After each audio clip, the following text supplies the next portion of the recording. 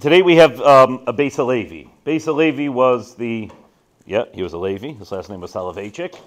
No. He was the Rav Brisk, and he's the father of the famous Reb Chaim Halevi. His name was Yosef Doiv Ber. Okay, and I think probably one of the most dramatic episodes. If I go around the room, I'd say in Chumash, what's one of the most dramatic episodes that are written in the Chumash? Go ahead. What do you think? Yosef. My father's still alive, right? Yosef sold down to Mitzrayim. The brothers come to get food. Then they have to bring back Binyamin. And then there's the whole issue with the cup. And Yosef wants to take Binyamin as a prisoner. He's going to hold on to him. And Yehuda is beseeching, going back and forth, back and forth. And then finally, Ani Yosef ha'oid avichai, I am Yosef, is my father still alive? Yeah. And the brothers couldn't respond. They couldn't answer him because they were taken back. They were scared from him. And so right away, there's some very basic questions. Yosef says, I'm Yosef, ha'oid avichai. Is my father still alive? Now, what was the whole argument that Yehuda was making? That Yosef should not take Binyamin as a slave. What? I need to bring back to my father. All the conversations between Yosef and his brothers, he was asking about, how's your father doing? Is your father around? All the arguments that Yehuda was making that Binyamin can't stay where he is, he can't stay in Mitzrayim, is that my father wouldn't be able to bear it. He already lost one child. He's going to lose another child. It's going to be too much. So when Yosef decides to reveal himself, Ani Yosef ha'oid avichai, is my father still alive? What's this question? So the Beis Halevi, I'm sure everybody's heard the answer. And the Beis Halevi's answer is a very famous answer. But the Beis Halevi has a very important message behind this answer. Let's start right away. Number one. So the way this is going to work is you put down your notes, and then at the back, there's only two questions. So I broke this down and I pulled out a little bit, but I broke this down into 8 segments. So each segment should have notes on it, and that will count as one question, and then the 2 questions at the end. So hine bepasuk zeh yesh lisbainim by harbe. There's a lot what to think about in this pasuk. Echad, first one, darei kol divrei Yehuda elav bevikucha im Yosef. All of the words that Yehuda said to Yosef when he was arguing with him, it's because Yehuda was worried about his father's tsar. His father's too much pain to bear. He's going to lose another child.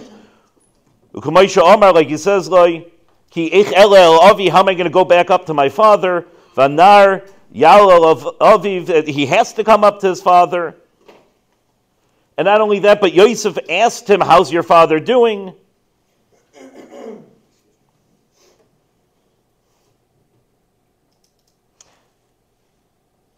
Skip to the bottom line. And they came down to Mitzrayim. Yosef asked them, how's your father doing? And they responded that he's doing well. Why is Yosef asking this question a second time? The brothers came down. Yosef asked about the welfare of Yaakov Avinu. They responded. They told him he's doing okay. The whole argument between Yehuda and Yosef was that it's going to be too hard to bear. Why is Yosef asking again? Why is Yosef saying, I'm Yosef, is my father still alive? What do you have, Zevi? What? I think you're... Maybe because you said their father. How's your father? That's interesting. I never thought of that. Wow, that's actually an interesting point. Let me...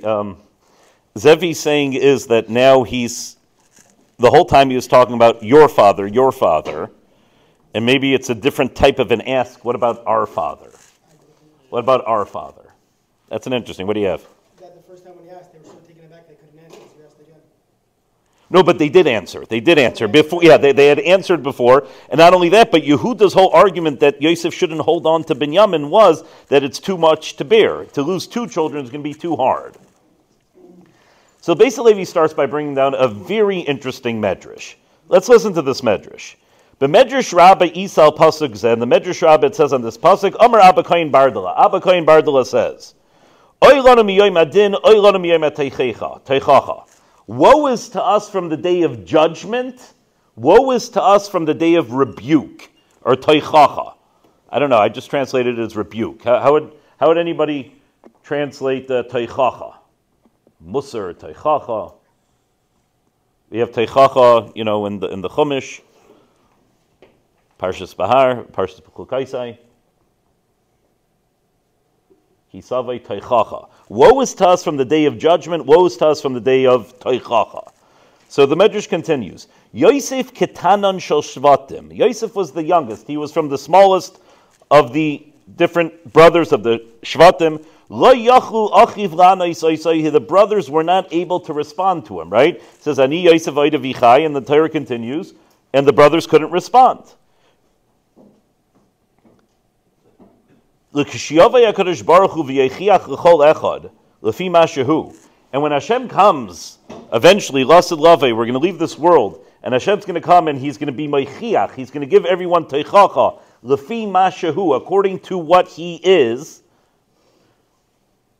Shenemar, as it says, Eichichacha ve'echa leinecha alachas kama v'kama.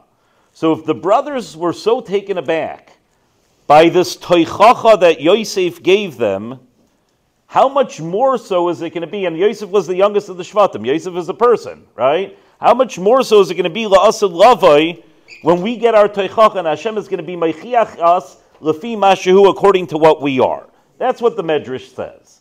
So Abba Kohen Bardala says, woe is to the day of din, woe is to the day of teichacha. It's going to be a hard time. Why? What do we see? Because Yosef, who was the smallest of the Shvatim, said to his brothers, Ani Yosef ha'ida vichai, and they couldn't respond. How much more so is it going to be when Hashem gives us teichacha? We certainly are going to be totally speechless, and we're not going to be able to find our hands and feet. So, Beis Halevi is going to ask a couple questions about this medrash. V'kvar divru rabim levayir zeh medrash v'kavanasei. Many people spoke to explain this medrash. Let's ask some questions. Gam yesh lahavin. Let's understand about this medrash. What was the rebuke that the Shvatim got? Right? The medrash says, woe is to the day of rebuke, woe is to the day of judgment. Yosef rebuked his brothers, and Yosef was the smallest of the Shvatim. How much worse is it going to be, Lasad Lavai, when the Rebbeinu Shalom rebukes us? What rebuke, what teichacha did Yosef give his brothers? What? Didn't he not? Right? Yeah? Maybe. Okay, let's talk about that. That's exactly where we're going to be going. What part do you want on the line? Oh, okay, fine. So, and the first part I would point out is that, why is Yosef asking this question, is my father still alive? And number two, we're not done yet. Didn't the revelation of Yosef saying, hey, I'm Yosef, that was just... maybe he was just saying, I'm Yosef, and maybe the brothers were stunned because it was a big shocker. Where's the rebuke over here? So in the second piece, we're going to have Abba Kohen Bardala says that Yosef was rebuking his brothers, and if that was something that left the brothers speechless, how much worse is it going to be, Lasad Lavai, when we're rebuked by Hashem? So asks the Beis Halevi, where did Yosef rebuke the brothers? Yosef revealed himself, and the brothers weren't able to answer, not because they were told off, just because they were so stunned and startled, they were speechless. It was the last thing that they thought was going to happen. Second question. So first question is, where is the rebuke? Where is the rebuke that Yosef gave? The Medrash is saying, Abba Kohen Bardala says, Yosef rebuked his brothers, and Yosef was a small one. Could you imagine how bad and how stunning it's going to be, and how startling, and how speechless we're going to be when the Rebbeinu Shalom rebukes us when we go up to the Elam Emes? Next piece. Gam yesh lahavin. Let's ask another question. Ma shechilek hamedrash l'shnayim. The medrash says, "Woe, oy liyom adin, oy liyom ateichacha." So the medrash says din and teichacha. Woe is the day of din, and woe is the day of teichacha. What are these two things, din and teichacha?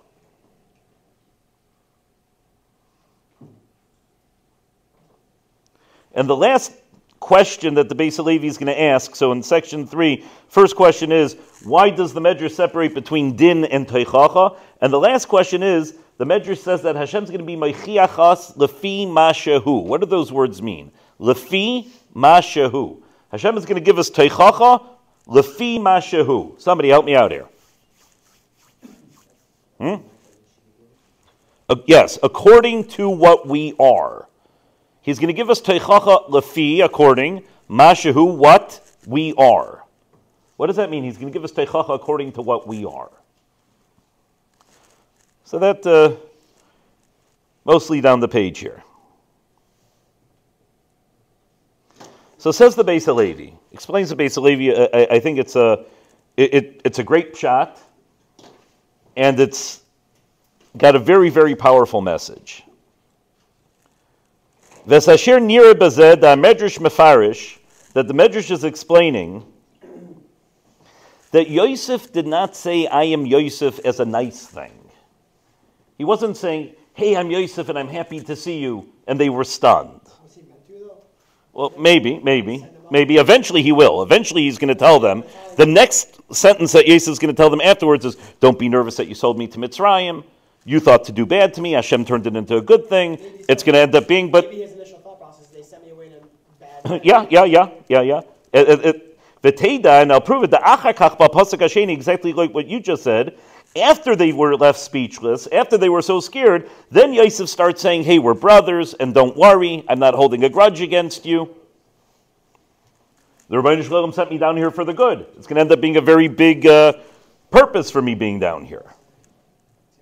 But the first pasuk where he says, "Ani Yosef ha'ida v'chai," it wasn't something that was said out of brotherly love. It wasn't something that was said out of trying to reconcile things. Rather, what was it? So let's skip to this bottom line here. Kol ta'anaisav shel Yehuda, all of Yehuda's claims why Yosef shouldn't hold on to Binyamin, haya mitzarei shel Yaakov. It was because it's going to be too painful for Yaakov. That imagine if Binyamin's going to be taken away from Yaakov, how much pain he's going to be in. Vim Cain, if so, harei kasha aleim. So then there's an obvious question. Yehuda, why are you so nervous about Yaakov's tsar?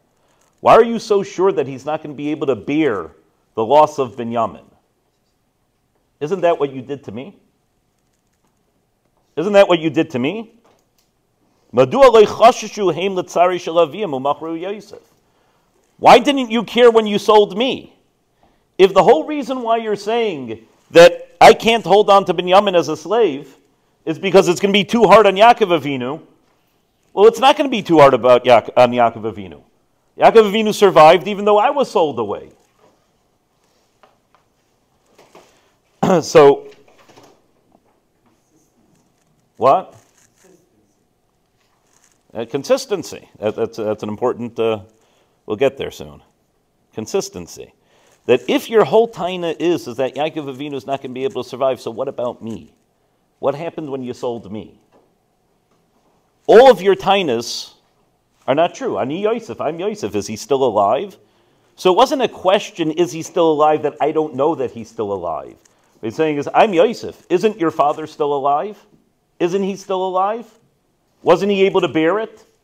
Why didn't you think about this earlier? Turn to the page. V'zeu shesiyim ha-medrash, and this is the conclusion of the medrash, that Hashem is going to come eventually lasad lavai, and he's going to give everybody a teichacha, lefi ma shehu, according to what he is.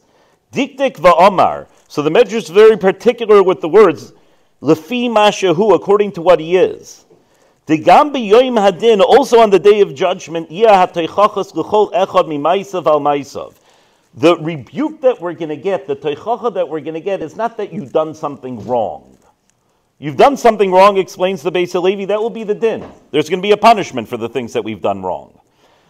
But the nature of a person is that when he does something, he has all types of explanations for why he's doing it. He'll give an example about tzedakah. We're going to see an example at the end. But the nature of a person is that they always have good tirutzim. Why am I doing this? Why I have the right to do this? Why am I doing this? Because he did something to me.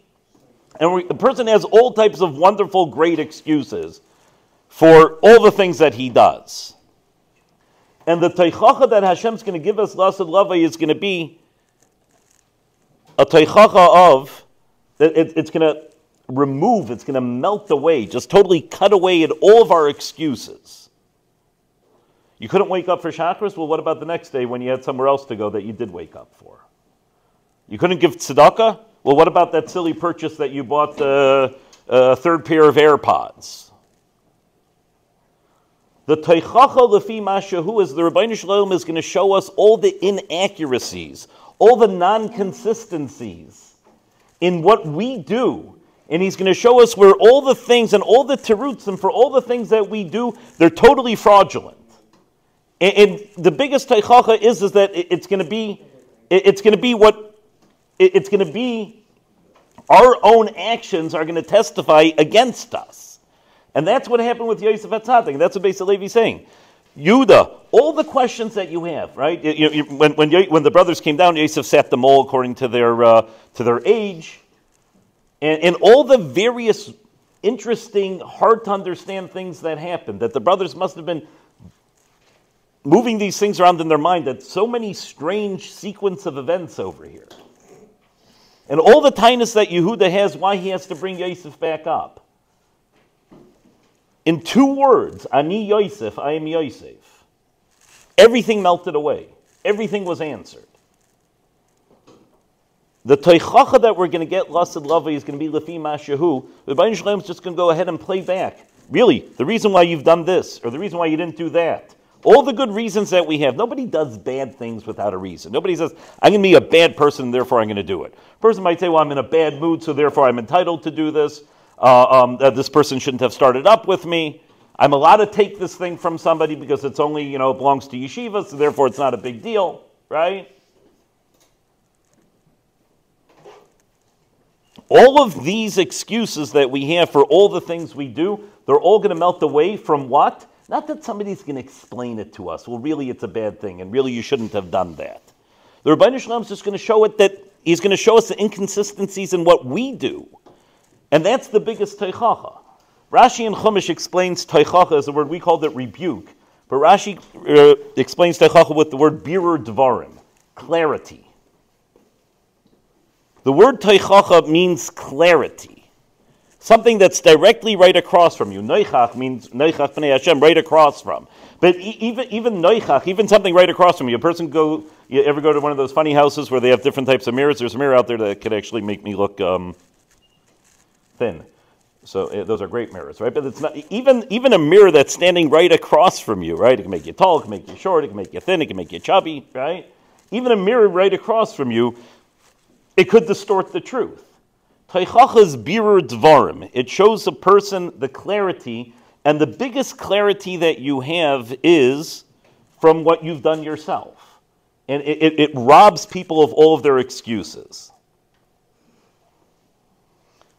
Let's go to number 6. V'zeu she'amar b'medrash, and this is what it says in the Medrash.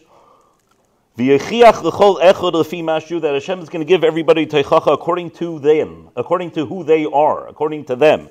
He's going to replay and show them, well, your excuse for this was this, yeah, but then how come that excuse didn't hold up in another scenario? Da teichacha yia l'chol echad mimaisav, it's going to be a very, very personal teichacha. It's going to be a very personal teichacha. It's not going to just be that you shouldn't have done it because it was a wrong thing, and this is where it says in the Torah that it's wrong, and we're going to explain to you it's wrong. We're going to rob you of all of your excuses. We will all be robbed of every excuse and every reason and every justification that we've had for all the things that we've done. They're going to go away. And that's why number 7, that's why the Medrash splits it into 2 things. There's din. Din is the punishment. Person stole something, so there's a punishment for it. But the teichacha is, a lot of people can endure, we'll talk about it maybe a different part later in Parshas B'Shalach. A lot of people could endure a lot of pain. Pain is not the hardest thing to endure. But if a person can't justify himself, if a person can't look in the mirror and say, you know what, I'm suffering, but I'm right. I've done something that maybe some people look at and say that it's bad, but you know what, I'm right and I have my reasons. The teichacha is different than the din. The din is the punishment. You're guilty for doing something. The teichacha is the clarity that you get as to how silly our actions are. And that's why the Medrash splits it from din and teichacha, two different things. And then the last piece, number 8, the Beis Halevi brings on a very, very good example. Let's go to number 8. We see it very clearly all the time. All the apikarsim, all the people that don't believe in Torah, don't believe in a Rabbeinu Shalom, don't believe in schar and einish. Hakfira v'akchosha ha'amuna, people that deny the basics of Yiddishkeit, it's not coming because they're bad people. Well, what do they say? I'm not a bad person. I'm a very refined person. I'm a gentleman, right? But rather, it's very hard for me to understand that there's a Rabbeinu Shalom, there's a creator of the world, that an original existence that controls the world and punishes and rewards. I can't see him, I can't touch him, can't smell him. It's very hard to grasp those concepts. So therefore, apikarsim go ahead and they say, chas v'shalom, there isn't. It doesn't exist. And instead, what do they believe? They believe in nothing, or they believe, everything came from something. So they'll read some sort of book on theology, or some sort of book on some sort of great theory as to how everything comes to the world and what people are supposed to be doing to this world. It's based on shtusim, and they'll believe that instead. So you're saying it's hard for me to believe in a Rabbeinu Shalom, it's hard for me to believe in schar v'einish, so what am I going to choose to believe in? I'll believe in something else. The other thing that you're believing in is a whole lot harder to believe in. You're taking your ability, and everybody does have an ability to believe in something where their seichel, where their intellect ends. People have the ability to still hold on to something that goes past their intellect, and you're choosing to believe in something that has far less credibility to it than an original existence that controls the world and wants us to do good and rewards for it. So Beis Halevi is saying that the very emunah that we say, well, it's hard for me to be a Maimon in the Rabbeinu Shalom. I can't see him. I wasn't by Har Sinai. I didn't see the Kriyas Yamsuf. So I can't believe in the Rabbeinu Shalom. What am I going to do? I'll go to the Koyahoga library, I'll pull out a book, and that's what we're going to work with. Right? A big bang, right? That's what we're going to work with. That also requires a lot of emunah. That requires more emunah. So what's the Rabbeinu Shalom going to do, Lasid Lavai? What, you believed in this? You believe that we came from monkeys? You believe that what you do doesn't matter? What was that based on? It was far easier to believe the other way.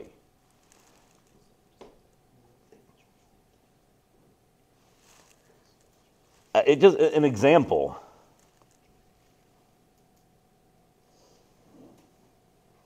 Sometimes you get it with Bachram,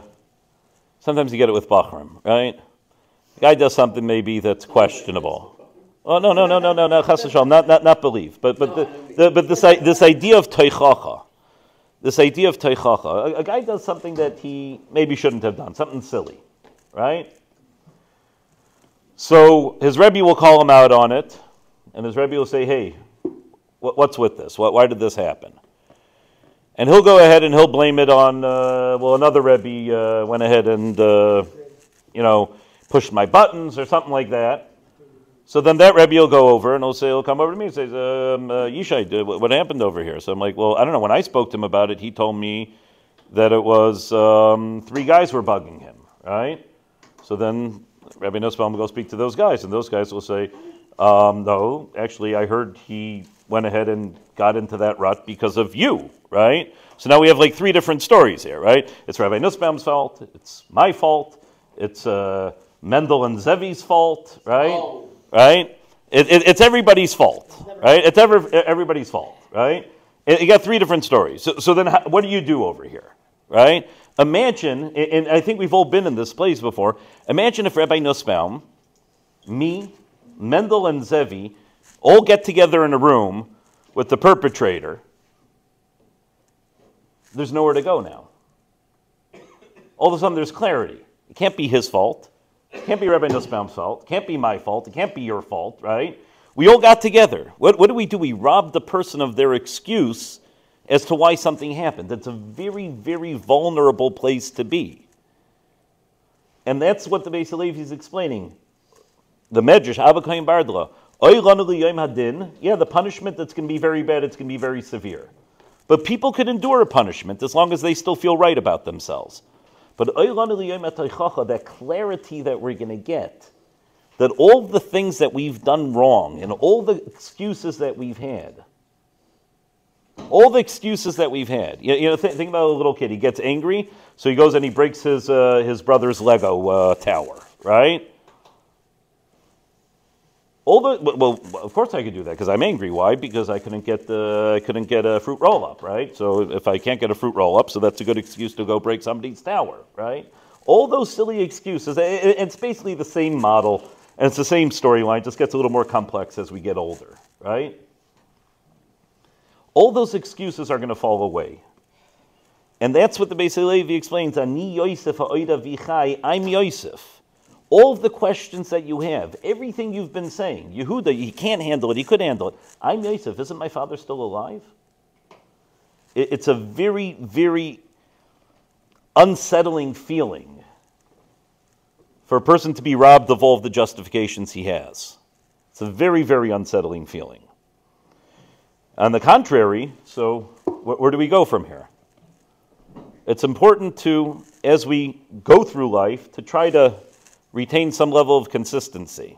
There's two words, I didn't put it in this paper, but there's two words that we refer, or the Navi uses, the Torah uses to describe a person that's going off on the wrong path. There's Ikesh. Ikesh means a bent path, right? So if somebody with your hand, go ahead, make me a bent motion. What? Okay. Bent motion, right? Then the other word is fisaltol, a bit of a tongue twister, just one word. Fisaltol, which means twisted. What's the difference between bent and twisted? Somebody. Bent is easier to repair. Yeah, I'd agree. I agree. Twisted is a pattern. That would be twisted, right? It goes to the right, goes to the left, crosses the center once in a while. Bent means it's totally off to the side. You're right, bent is easier to repair. You can get it like that. There's only one kink. It could be it's a very severe one, but it's one kink in the wire, right? Fisalto, it's constantly twisted. The idea behind twisted is that, well, sometimes you're to the right, and you'll go ahead and justify why I went to the right of the truth. And then sometimes you go to the left, and you're going to justify why you went to the left of the truth. But the big mussar, the teichacha that we get is, well, when you're at the left, let me show you what you did when you were at the right. When you were in this direction, let me show you what you did when you went in that direction. It's a much harder thing to fix because there's not one big kink in the wire. There's 20 of them. So, and each one has to be sorted out. The idea of consistency and trying to keep that conversation honest. I don't know what else Yehuda could have come up with to try to explain why Yosef should let him go. But Yosef, in a moment, and the beautiful thing about these things about clarity and about teichacha is, it doesn't have to be long-winded like my shir. It's a two-word teichacha, and it answers everything. Ani Yosef. It's a two-word teichacha. It answers absolutely everything. All the questions, all the tainas, all the excuses you have, Ani Yosef. Does anybody recall for themselves a moment in life where they've been going somewhere, they've been doing something, they've been coming up with all types of excuses, and a very short second of clarity just goes ahead and knocks the whole thing down? That's what happened with Ani Yosef. That's what happened. That's what's going to happen to Lasad Lavai. And our job is to try to get a little more consistency. Our job is to get a little more consistency in life and to keep the conversation honest. Gewaldic.